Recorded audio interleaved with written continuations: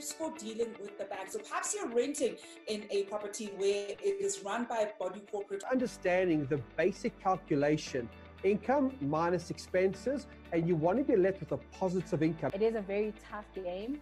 It's not easy at all. To stay ahead of knowing exactly what your clients need, what their teething issues are. Have a joint move-in inspection. That a lot of people that are coming into sectional title homeowners associations are, just like you described, not only first-time homeowners, but first-time owners and residents in community schemes. They get to see the perspective from the other side of the aisle. And I think that's a really important thing to do. It's a market that's estimated to be transacting at least 9 billion rand per year. So it's a huge market. In order to get there, you need to be able to build up a track record. Your cash flow model needs to be sharp. A quote comes to mind. The best time to buy a property was about 10 years ago. The next best time is now.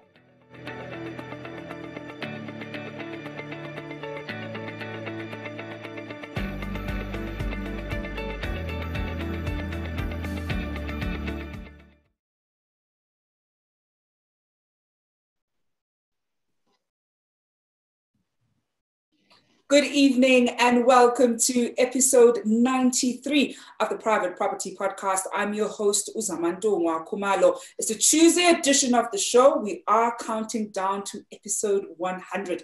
I know I keep saying this. I mean, I certainly said it when we were reaching episode 50. I cannot believe that when we started this, it was in March. We're going into lockdown. We're looking at different tips to navigate your property journey, if you're a tenant or if you're a landlord, and being able to communicate together. And here we are counting down to episode 100. Well, it certainly wouldn't have happened without, of course, you at home who kept watching and asking for more topics for us to explore. So as we count down to episode 100, I want to hear what more or what kind of content do you want to see more of in the coming weeks. We are making sure that we plan episode 100, and you're certainly in store for a surprise for episode 100. So do keep staying tuned to find out what we have in store for you for episode 100. And of course, one of the things that we have in store for you is this book here. And I'm sure a few of you have seen me talking about it. And this is, of course, the Private Property book that is the ultimate guide to property. And this ultimate guide covers essential topics on first-time buying, selling, renting, and investing.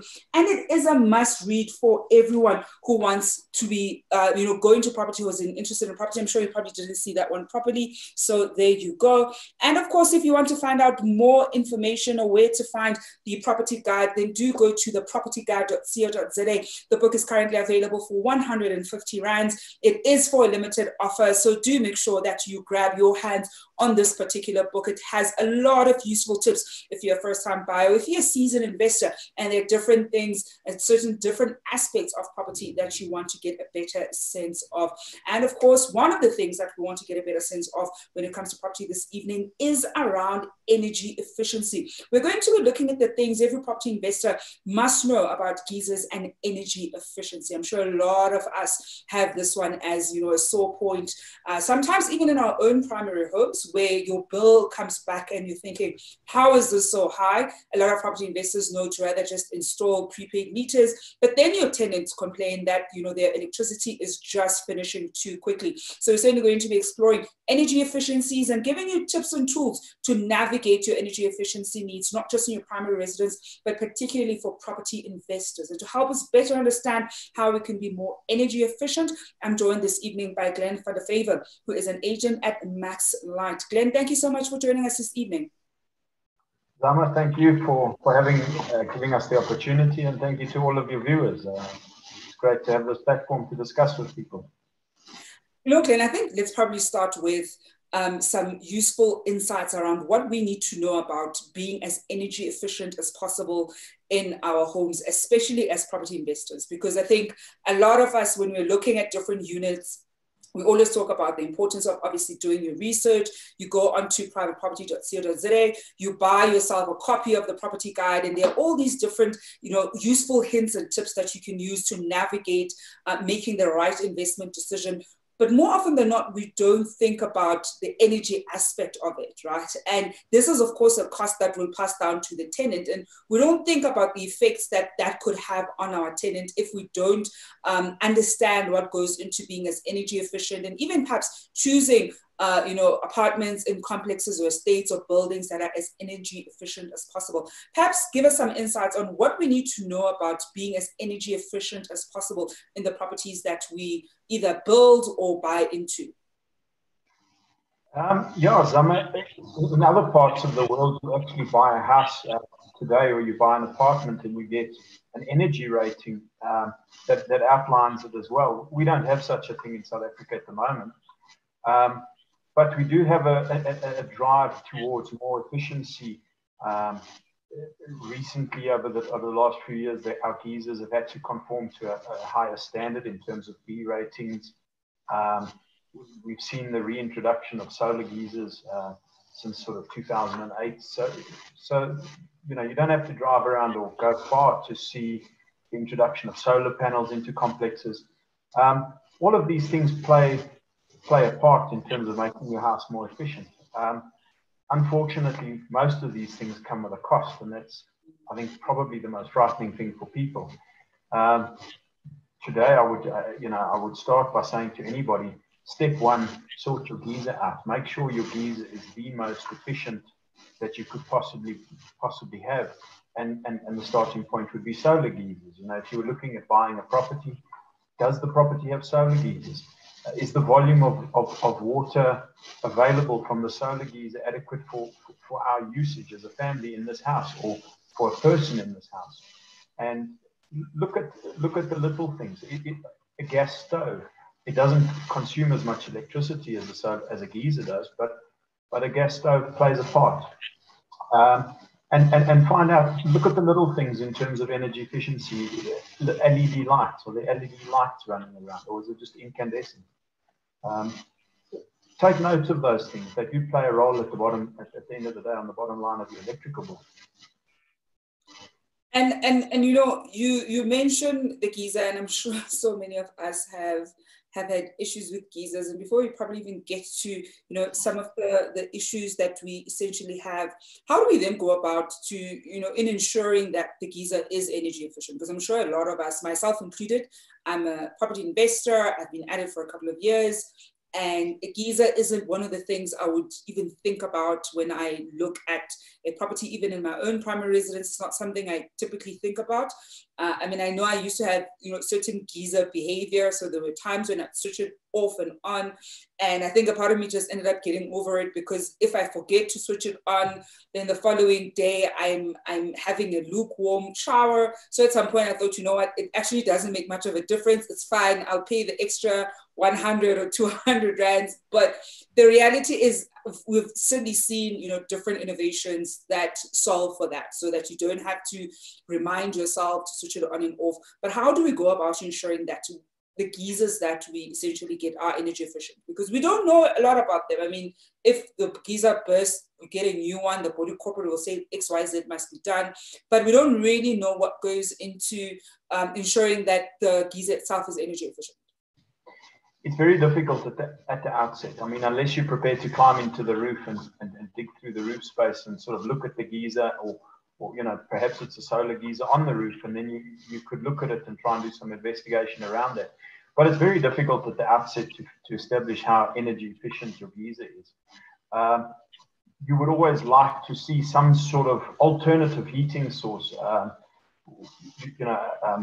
Eskom rebate specifically targeted solar geysers because of the fact that they give you a hell of a savings on electricity. They save you a lot of money if you install the right type of geyser with the right sizing for the usage in the house. You can save a lot of money on that. Today we're seeing more and more commonly a PV driven solution that can heat up a geyser. So yeah, it's very difficult at the outset to identify and be able to say how efficient the geyser is or isn't. One of the things that we are seeing is that banks and financiers, when people are buying houses, are very receptive to a homeowner saying, look, I want to install 2 solar geysers or some PV panels, and they're allowing them to extend their bonds or increase the bonds, include those items onto the bond, so that that they benefit from the energy savings in it, which certainly at the outset is quite a nice idea. If you were buying it at the outset, to add those solar geysers or PV panels onto the roof would be a fantastic idea. And I mean, Glenn, what would you say, probably besides the cost factor, would be the reason why it's so important for us to either find out if the geysers we're using are as energy efficient as possible, or for us to get them there? I mean, I'm probably thinking a lot of property investors might think, well, okay, I know that geysers can be, or the cost that geysers sort of cost in terms of electricity might be relatively high, but it's not in the thousands, for example. So perhaps some of them might think maybe it's not that important to making sure that you're energy efficient in that department. What would you say is part of the reason why it's important for us to still be able to go down that route and explore perhaps different alternatives? Look, I mean, if we were able to eliminate all the geysers in the country and put solar geysers in, we'd be looking at a far more stable grid. It's not realistic to just say we're doing that, but the more a house become energy efficient, obviously the less the spend would be for the homeowner in terms of electricity. I think the biggest driving force today is to bring your running costs down. And if you can bring your running costs down on a property, if you're an investor and you're able to rent a property to a tenant, and they're only paying 250, 300 Rand on electricity, you're probably going to struggle to get that tenant out, because he's going to love paying those running costs. That's next to nothing in comparison to what he could be paying elsewhere. Bringing your running costs down certainly makes sense to any investor and any homeowner as well. Typically geysers or energy efficient geysers, solar geysers, they have a return of 3 years. That's sort of the target. And a solar geyser, you would want to get to a space where you can, for 8 to 9 months, 10 months of the year, turn it off so that the sun can do the work. And if you can't get to that point, you don't necessarily have a solar geyser that's doing what you want it to do. And that is very important. And you've actually already started speaking on this, Glenn. What would you say are some of the alternatives then to traditional geysers?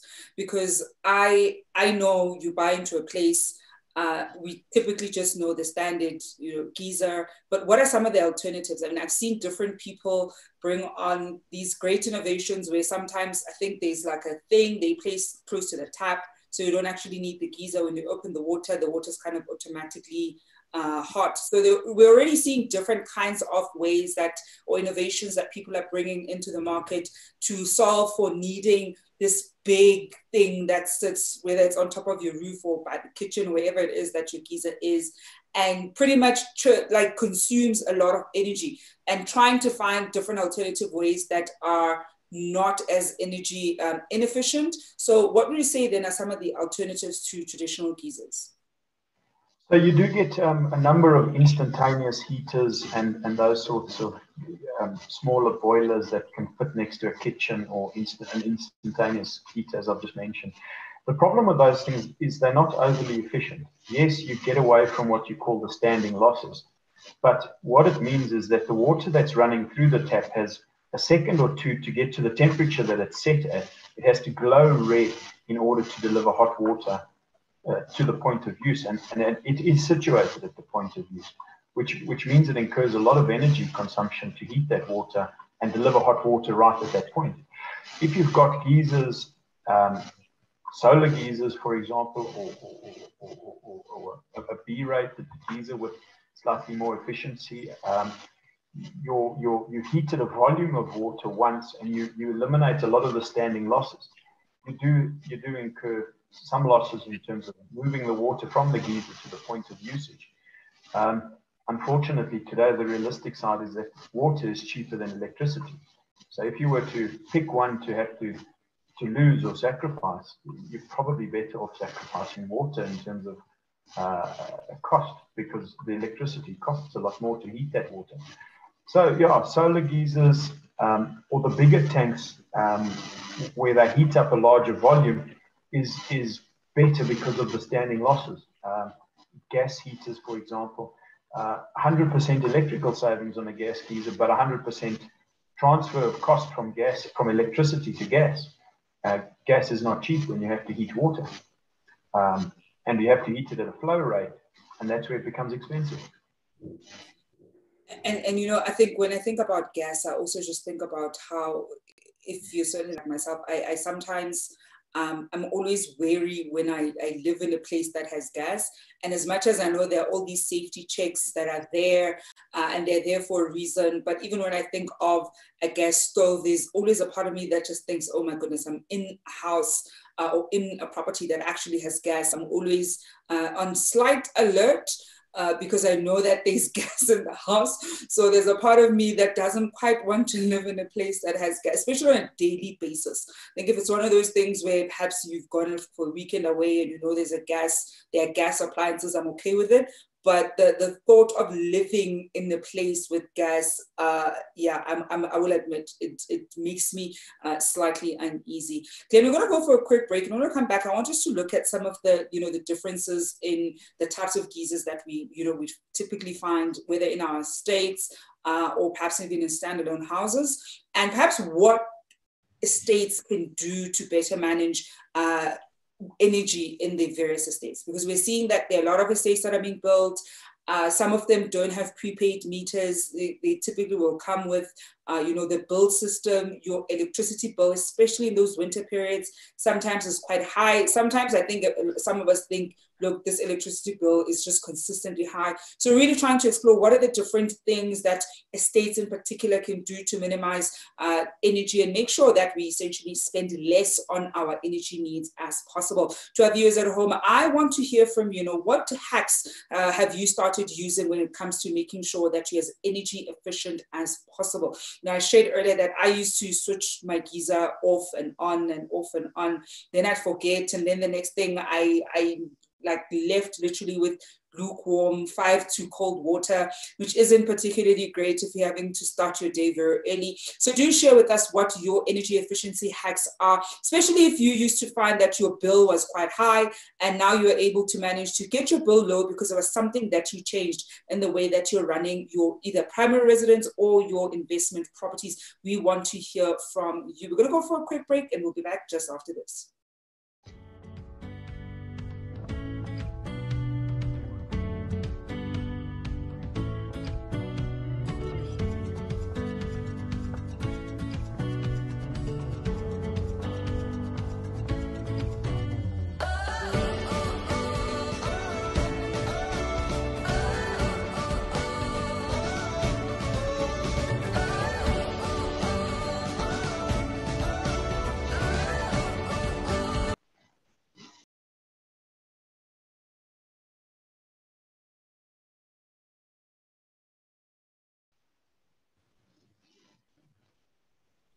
Welcome back to episode 93 of the Private Property Podcast. I'm your host, Zama Khumalo. This evening, we're talking about energy and energy efficiency. So these are some of the things that every property investor needs to know when it comes to energy efficiency, especially when it comes to geysers. I'm sure a lot of us, having gone through winter in the times of COVID, we thought we were not going to have blackouts, and then we had blackouts. So understanding energy efficiency as much as possible is one of those things that are quite important. And I think as property investors, it's also one of those things you want to, keep at a minimum, because it does make your property more attractive to people who are going to live there. For your ability to be able to say, look, my place is energy efficient in XYZ way, and these are the typical costs that you're looking into when it comes to, for example, the electricity cost when you live in my apartment is definitely a value proposition, especially in areas where we're seeing a lot of stock on the market and a lot of tenants have, a lot of choice in terms of which properties they can choose. Now, to better help us understand how to be better energy efficient and to make the right decisions when it comes to which geysers we ought to be going for, I'm joined this evening by Glen from Vyver, who is an agent at Maxlight. Now, Glen, before the break, I did say that I wanted to look at then the differences between geysers in estates and, your freehold houses, because I think a lot of the times these estates get built and geysers get installed. I think sometimes the area where the geysers get installed is not the most efficient. and just doesn't make sense, especially when you see geysers bursting and then different units get affected. It's just drama, right? So perhaps take us through the difference between those types of geysers that we see in those particular instances. Yes, the freestanding house is quite a simple one. You would go to a guy's house, or somebody could come and it's one guy making a decision on where best suits him and what type of geyser best suits him. When his geyser bursts, he contacts his insurance, and his insurance sends a team out, and he may already be thinking along the lines of going to a solar geyser or a different type of geyser, and he may arrange something with his insurer, and there's a cash payout and he's able to put in a solar geyser, for example. In a complex, it becomes a little bit more tricky because there's a whole set of rules and regulations that homeowners are supposed to live towards. And in many complexes these days, I see that I walk around and I look at geysers and I think these people are never going to be able to save any money on these geysers. They're never going to be able to put an alternative heating source on it. They're never going to find a way to it unless the complex as a whole comes together and says, we're going to consolidate our thinking here and choose a particular brand or choose a particular style of heating and really work together as a whole, rather than just saying, well, your geysers failed, just replace your geyser. One's actually got to, the complex as a whole has got to sit down with trustees and say, what are the possibilities? How can we do this? And then either offer that to the homeowners, or put something into place where they pay for it, or finance it is probably one of the better ways. A complex that's suitable for solar geysers, for example, could contact financiers, working closely with brokers, the insurance broker, and try and put together a solution to put solar geysers onto a complex. So it's far more complicated in the complex than what it is in the homeowners on a standalone house. And then, Glen, you're already saying that when you walk around in some of these complexes, you're already able to identify how saving energy or certainly making sure that owners don't pay as much is going to be very difficult, probably given the placement of the geysers. What would you then say, developers need to do better? We're still seeing a lot of projects that are already up. We're seeing projects that are already being built. What can developers then do better, especially when it comes to this particular issue? I think the biggest issue that a lot of complexes have is your claims ratio. And the claims ratio starts to creep in when you're sort of putting in tanks based purely on price and not so much of quality or longevity of your tanks. And, obviously a better quality or tank would come with a slightly bigger price tag, but certainly putting in a tank that could last you 10 years plus. We used to make tanks years ago. Everybody says the way things used to be done in the past was so much better. We have tanks that can last those sorts of durations. It's a case of the developers putting in a tank that can last, that can go the distance, rather than putting in a cheaper tank. And then you sit in a complex where you've got a claims ratio where geysers are failing, day in and day out. And that just chases the premiums of the insurance up. Again, consolidate, bring your geysers. If you're staying in a complex, the trustees should, to some extent, consolidate, work very closely with the insurance brokers, and try and get a better solution for the complex. Developers, better quality tanks with longevity in them. Glen, we were talking about this before the show started offline, and one of the questions I asked you was, why are geysers not lasting that long? Because I think of, in my primary residence, I think this geyser burst, I think it was last year sometime. Thankfully, nothing has happened so far. And it caught me off surprise. I hadn't been staying here that particularly long. And luckily, body corporate, insurance claim, and a part of me thinks this happens so often because then I'd see the maintenance guys bringing in different geysers for different units. A geyser is something that we're using on a daily basis. So why is it that it's not built for the long term? It's not as though it's one of those appliances or fixtures in a property that you use every other day or every other week. It's a daily thing.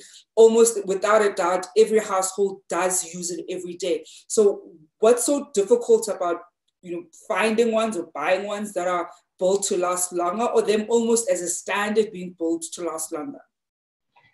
Zama, that's ultimately an awesome point, because you do have it. There are these tanks. The reason that you don't get to this is because when the tank fails, all you're doing is concerned and freaking out, making sure that you've got hot water for tonight and tomorrow morning. And really, there are brokers out there. I mean, I can name certainly Adsure. They are actively looking at solutions for their complexes and for their tenants and homeowners, so that when this thing does happen, this has already been thought of. This box has already been ticked. As you rightly say, people use it every day. It's the biggest consumer of energy in people's houses. Instead of just sort of milling around the house, consider the options. Look at your tank and know that at one point this tank is going to fail. It might have been there for 30 years or 40 years in the case of many of the older geysers. But the tanks today, we're not seeing those sorts of lifespans out of them. If you get to 5 or 6 years, it's a lot. Why is it getting to that? It's all driven by price. It's all driven by price and this competition to buy or to monopolize based on price. And if it's the cheapest, everybody will be buying it.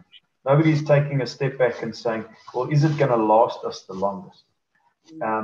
And unfortunately, a lot of that is tied into our insurance, especially on the bigger complexes where you've got this reluctance to tie yourself in with an insurer and say, right, guys, we back you and we want the best quality for us, for our complex. And that's where your broker comes in and can certainly do a lot for you there. And I think, one of the things that when you speak about insurance companies that I think about, or even when you talk about price, is, of course, the risk, right? Perhaps take us through what some of the potential, I'll say the risk that perhaps the complexes, and particularly the complexes, run into when it comes to, geysers and being energy efficient. Because I think a lot of them, we've seen certain developers not put in too much attention to detail when building their various complexes and estates. We've seen certain developers sort of cut corners quite a lot, and people who end up staying there complain quite significantly. But perhaps take us through some of the risks specifically that we find when it comes to geysers and energy efficiency in complexes. Yeah, as you said, the developer not giving it enough thought is probably the biggest risk, because when that geyser does start failing, or does typically, the term burst is incorrect. If a geyser bursts, part of the building is now missing. It is ultimately a pressure vessel, and it can potentially explode. So you don't think of it as having burst. It's failed. And when it starts to fail, sometimes it drips on the geyser below it. Sometimes they put the electrical connections down the bottom and you burn the isolators out. You don't have access to the geysers to make those changes and those replacements on those geysers. So your cost to replace it becomes a problem. There are many manufacturers that arrive at a site and say, well, here's your tank, and it's got to go 3 floors up. There's no steps. There's no platform on which to work. There's none of those things. So unless you're working closely with an incident management center that's well equipped for that sort of high lifting or high replacements, you're going to be facing a bill where there's going to need to be scaffolding and a whole bunch of extra things that actually have got nothing to do with replacing the geyser. And often in many cases, that's just passed on to the homeowners being, your limit is 7,000 Rand, and actually this replacement is 12,000 Rand, and the homeowner's got to put that bill at the end of the day because the insurance won't pay for access. They'll pay for the replacement, but not access. So yeah, the biggest risks are putting them in positions where you actually can't access them and you can't replace them, and they're not easily to work with. Even if it's just element and thermostat or vacuum breakers that need to be replaced. If it's not accessible and it's not easy to work on, it's going to cost. We are taking comments and questions from our viewers at home, and we've got one here from Mullah Rafiq Kamar, who asks, switching it on and off, do you think it's safe? Yes, certainly. It is safe. I would say that if you were going to switch it on and off, install an electrical timer. You get a digital timer that's got a battery in it that lasts for a number of days if the power does go out, so you don't lose your settings. Put that into your electrical board and allow the timer to control switching it on and off during the course of a 24 hours period. That way you don't have to have the lukewarm showers if you don't wake up in time or you don't get to it to turn it on or something along those lines. Yeah. No, I think that's certainly one of the things that that I saw in the market that I thought, look, this is probably a thing that I need instead of having to manually do it myself. You know, Ben, before I let you go, any final tips that you'd like to share with our viewers at home when it comes to particularly geysers and being as energy efficient as possible? You can turn the geysers on and off and get those super, you know, get rid of the standing losses of the geyser, which certainly does save you a chunk of change. But I would start by researching geysers, looking at tanks, certainly with 10-year warranty. You would want a tank that's perhaps stainless steel or is able to last many years. And start being proactive about your geyser. You use it, as you rightly said, all the time. It consumes the most amount of electricity. Be in a position that when your geyser does fail, you've thought about it, you've got some form of a plan in mind, so to speak. And if you're in a complex, start talking to the complex, get in touch with insurance brokers that are proactive about this. So there's a plan in place. There's a plan in place on how to mitigate that. When that tank fails, step one is this, step two is that, so that you're well positioned for it. Because the risk of having no hot water on the coldest winter's day, everybody hates it. Glenn, we're going to leave it there this evening. Thank you so much for joining us. And we're going to wrap it up slightly differently this evening. We've got a comment here from Michael Anderson, who said, I consider Glen to be South Africa's foremost geyser expert. He has helped many of my clients. And that's, of course, a big thumbs up for Glen van Vyver. So if you want to get in touch with him, we have shared his contact details down here below. Perhaps you have certain geyser needs or want his expertise, whether for a complex or a state that you are living in. Well, folks, we're going to leave it there this evening on the Private Property Podcast. It has been a pleasure to be with you. We're back again, of course, tomorrow evening. We'll be speaking to ABSA, and we've got something very interesting in store for you. And of course, as usual, hoping that you're staying home and staying safe. We'll see you again tomorrow evening. Bye-bye. Hi, I'm Nicoline Terblanche, and I'm part of the SA Women's Hockey team. And I'm the technical director of Tuks Hockey. And I'm also the assistant coach for the first team ladies. I moved to Ferry Glen about 5 years ago. Ferry Glen is a really safe place and the people are really kind. Some of my friends live very close by in suburbs like Equestria and Olympus.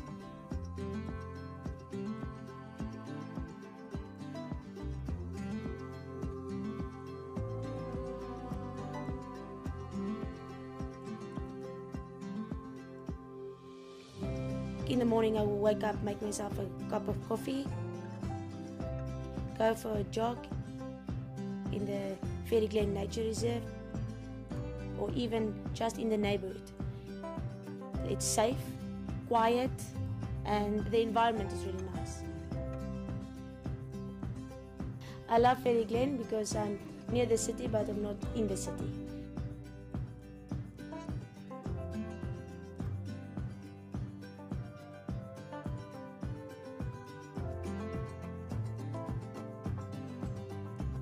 I like to go to Pretoria Country Club to clear my mind, on my own, to relax and just to enjoy a round of golf.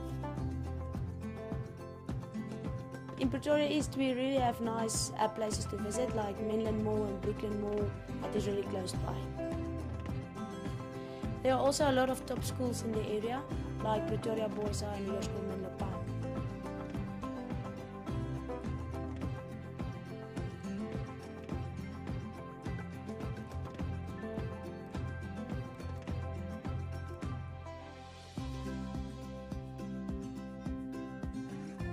One of the most beautiful places to see the whole of Pretoria is the Fort Kapperkop viewpoint. And that's my neighborhood.